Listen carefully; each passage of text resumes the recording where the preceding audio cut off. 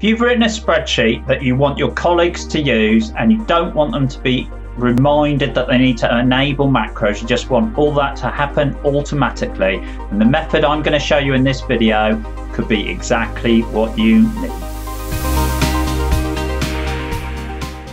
Say you want your spreadsheets to open with macros automatically enabled, but you don't really want every other spreadsheet in the entire world to do the same. How can you do that? Now, this method I'm going to show you is particularly good if you're on the same network as other people that are going to be opening your spreadsheet, and you're all opening it from the same location. So by default, you'll probably find that you're being asked to enable macros. So for example, if I open this workbook here, there's a simple macro in it. It's giving me a security warning. I click to test that macro. It's not going to let me do it. It says it's disabled. That's just a pain. So what I'm going to do now is show you a way that you can get this to run automatically without that security warning for anyone who's on the same network as you and who has access to the same locations. To be honest, it actually worked wider than that, but you'd have to tell people where to save the workbook. So let's just show you what I mean. Right. So you go into Excel options,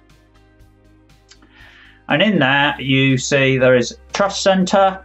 Click on Trust Center settings, and near the top, trusted locations.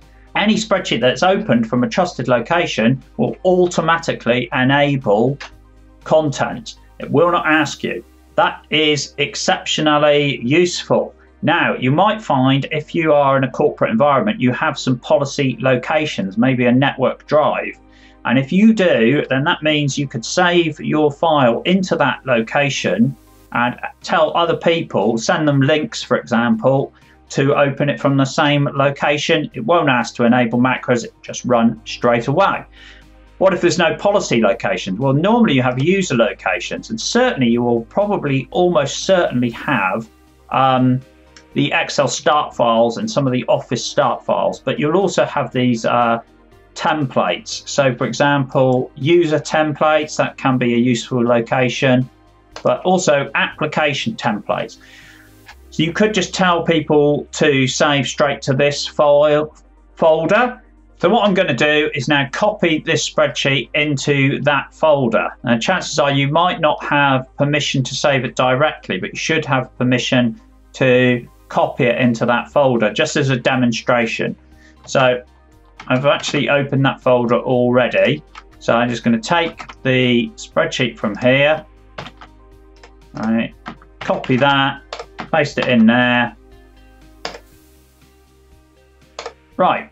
If I go back to Excel and cancel out of all of this and close it, now I'm going to open from that template location this spreadsheet, and you can see no security warning, macros work straight away. And the same would be true if I set up my own trusted location. So I'm going to do that now. Trust Center, trusted location. Add a new location. Obviously I don't want that. I'm just going to browse to any old folder. So I'm just going to put this one on, for example, at the moment, temp 1. You can make subfolders trusted as well. Hit OK. Hit OK. And OK again. Right. Let's close this file. So now if I go back to the original spreadsheet that didn't work, it's asking me to enable content. I now just save it as into my new temp drive that I've made there. So I'll save it in there. Right, now if I close this file, now when I reopen it from that new location, no security warning, completely able to run my macros. So trusted locations, you're in control of if you've got network areas or whatever, that's brilliant. Just put your file on the network, send people links to that file in that trusted location. Macros will run. Jobs are good, and as they say. Now, one bonus sort of tip on this as well is that what you can also do is, if you know a user, it's a bit of a sneaky sort of method this, but if you know a user is already opening a spreadsheet with macros in,